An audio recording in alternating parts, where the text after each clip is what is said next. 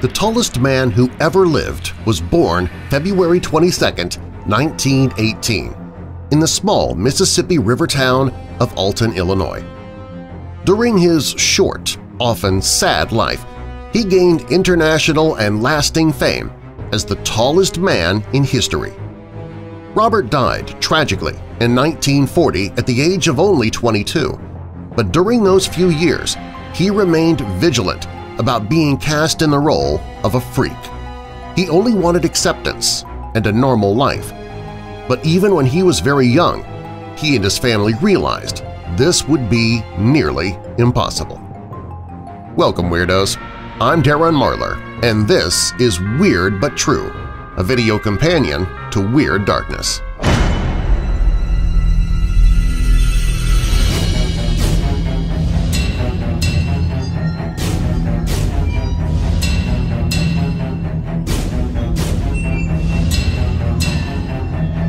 When Robert was born, he weighed in at just over 8 pounds, an average weight for a baby boy, but his height and weight would not stay average for long. He was the first child of an Alton engineer, and very soon his parents began to realize that something out of the ordinary was happening with their son. By the time he reached his first birthday, Robert weighed over 44 pounds, which was large but not alarming. The fear came later, when he was 5 years old, weighing 105 pounds, and was 5 feet 4 inches tall. Needless to say, the Wadlows were somewhat concerned and took the boy to the doctor, but he was pronounced to be in good health. By the time he turned 8, he was over 6 feet tall and weighed 195 pounds. His parents, brothers, and sisters were all of normal size. When he entered school, Robert gained the attention of the entire world. His parents were already well aware of the fact that he was going to be an unusually tall man, but they vowed not to accept the many offers made to them by showmen who wanted to put their son on display. They understood that for him to have a career as a human oddity would make it so that he was incapable of a normal life. The Wadlows saw that Robert's friends and relatives, through regular contact with him, were able to forget about his size and treat him as a regular person. This is what they wanted for him, and eventually what he wanted for himself. For the Wadlows, subjecting the boy to a life in which his height would be his livelihood seemed detrimental to his happiness. Whether he was exhibited or not, and you must remember that the freak shows featuring giants, little people, and more were common at this time, Robert often found himself in the limelight. He was often followed by doctors, promoters, and fans. He became a regular visitor at the Barnes Hospital in St. Louis, where his case was studied and frequent measurements taken. After diagnosing his size to be caused by pituitary gigantism, doctors explained to his parents about a dangerous operation that could be attempted on his pituitary gland. They could do it, they explained, but they didn't recommend it. It was simply too dangerous, and because of this it was never attempted. Despite Robert's new celebrity, he attempted to live a normal life. He joined the Boy Scouts, ran a soft drink stand in front of his home, and enjoyed most anything that average boys liked. He attended the local elementary schools and graduated from Alton High School. Throughout his short life, he was known for his very quiet, sedate manner and was called the Gentle Giant. Although Robert was a good student and, from all accounts, a likable and remarkably well-adjusted young man, he began to realize that his dreams of a normal career were impractical.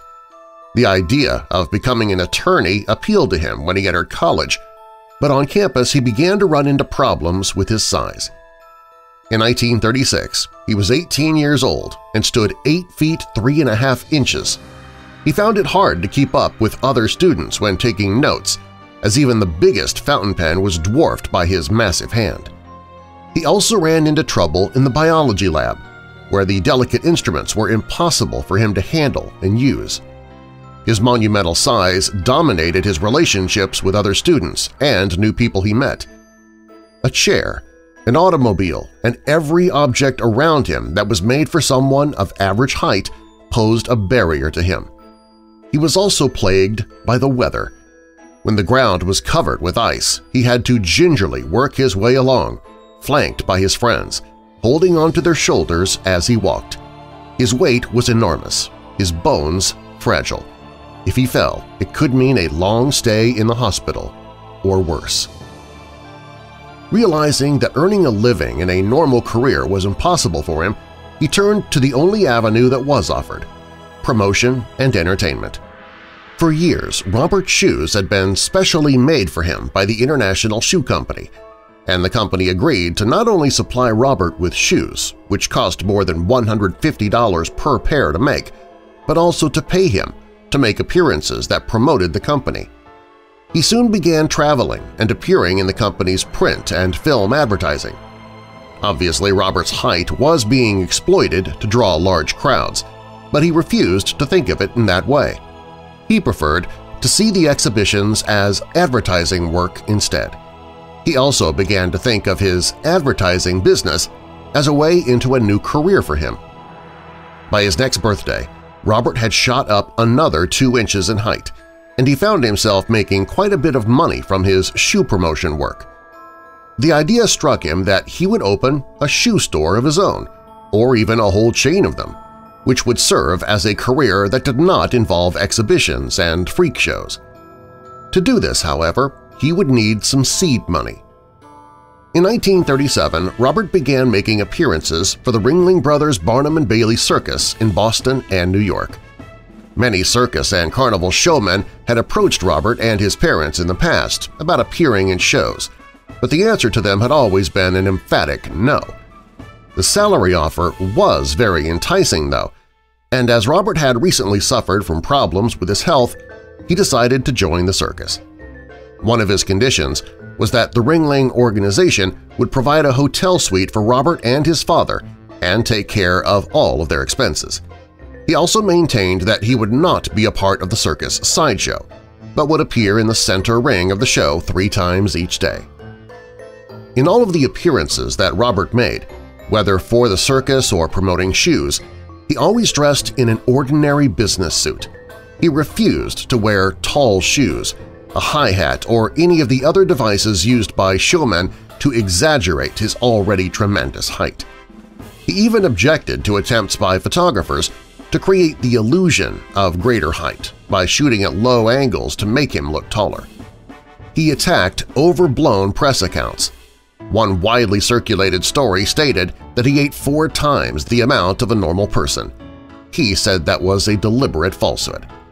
He turned his back on this, but still managed to become a popular icon. He continued to make more and more appearances, always accompanied by his father. He operated concessions at fairs to the delight of the general public, where great crowds of people turned out to see him. He also developed an entertaining routine that he and his father used during their public appearances. Dr. Frederick Fodner, a professor at Shirtlift College in Alton, wrote the book The Gentleman Giant in 1944 and reproduced a joke that Robert's father often told at their appearances. "The greatest trouble that I ever have with Robert," said Mr. Wadlow, "is trying to keep him from walking down the hallways in hotels and peeking over the transoms above the doors." "Yeah, maybe I did," Robert would admit, "but the only thing wrong with Dad was he got mad when I quit lifting him up for a peek." Robert's refusal to cooperate with showmen often extended to doctors, many of which hounded the young man continuously. His father even stated that Robert was usually more concerned with how physicians would present him than how circus showmen would. In June 1936, Dr. Charles D. Humbird made an unannounced visit to the Wadlow home, requesting to see Robert. The young man, disheveled by a rainstorm, was surprised to find Humbird sitting in his living room when he got home. The doctor became disgruntled when the family refused to cooperate fully with his requests to perform a physical examination and stormed out of the house. The next February, an article by Dr. Humbird appeared in the Journal of the American Medical Association that greatly upset and embarrassed the Wadlows and produced a deluge of telephone calls, letters, and unwanted attention. The article, entitled "Giantism – Report of a Case did not mention Robert by name, but it did state that the subject was from Alton, Illinois, with the initials RW. He was referred to as a specimen of preacromegalic giant. The Wadlows understandably felt violated because, as they put it, they had not realized that any person in the name of science had a right to come into a home, make whatever cursory observations he could, and then broadcast these observations to the world. Robert had always resisted being cast as a freak, and he was also adamant about not being labeled as sick either. He wanted to be seen as a normal person, albeit a larger-than-ordinary one. Robert was also extremely embarrassed by the way that he was described in the article, which noted that his expression is surly and indifferent, and he is definitely inattentive, apathetic and disinterested, unfriendly and antagonistic. His defective attention and slow responses hold for all sensory stimuli, both familiar and unexpected, but he does manifest a rapid interest in seeing any memoranda made by the questioner. All functions that we attribute to the highest centers in the frontal lobes are languid and blurred.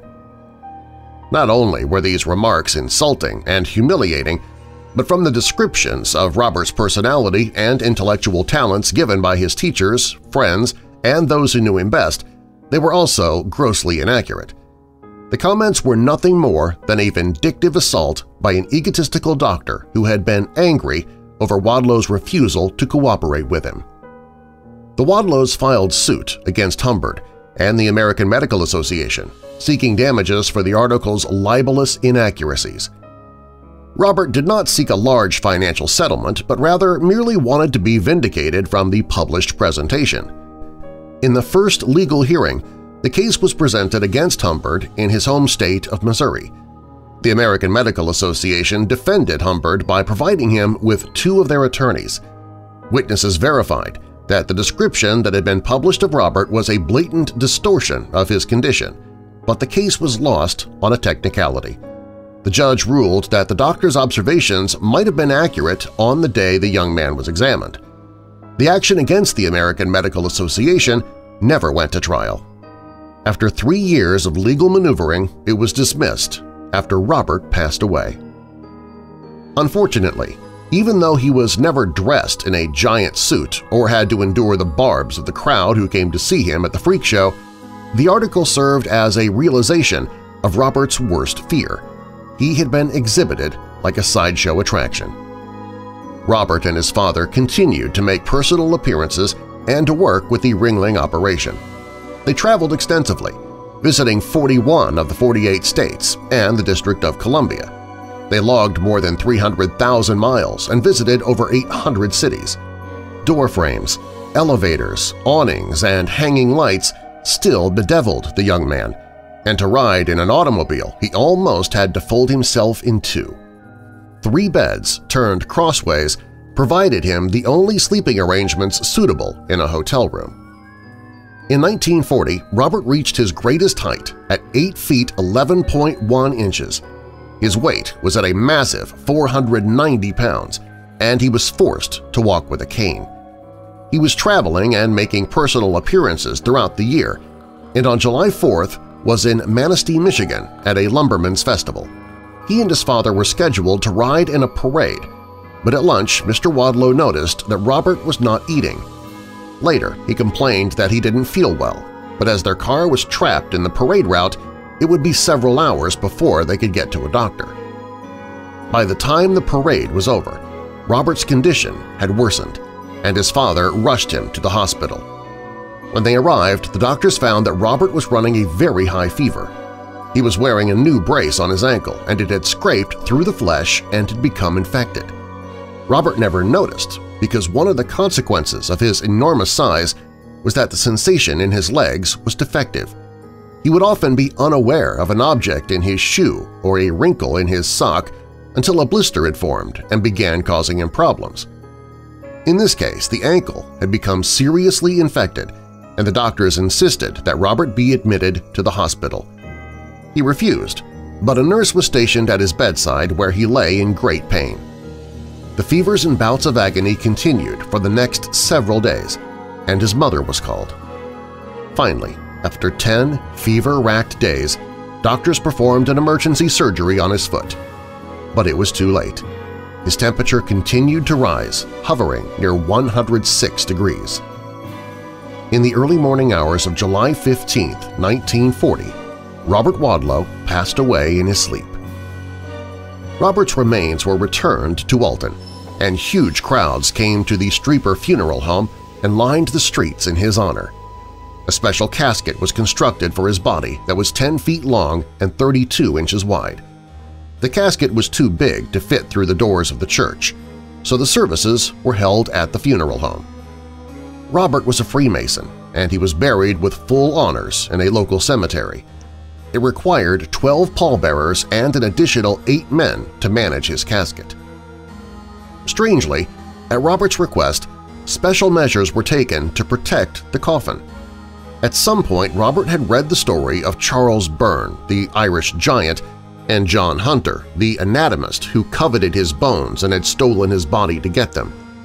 He was not taking any chances with his own remains, and so a thick shell of reinforced concrete was used to encase the coffin for eternity. Over time, the city of Alton, Illinois, has embraced Robert as a native son and local folk hero. Have a passing thought about this kind young man. And remember, no matter how much fame he achieved during his lifetime, it was a life that he considered only half fulfilled. He would gladly have exchanged all the money and attention for a single day of what he really wanted – an ordinary life. Please subscribe and click the bell for notifications so you don't miss future videos, including my daily podcast, Weird Darkness. If you like this video, please click the like button. You can find more unusual, strange stories at WeirdDarkness.com. Thanks for watching, and I'll see you next time, Weirdos!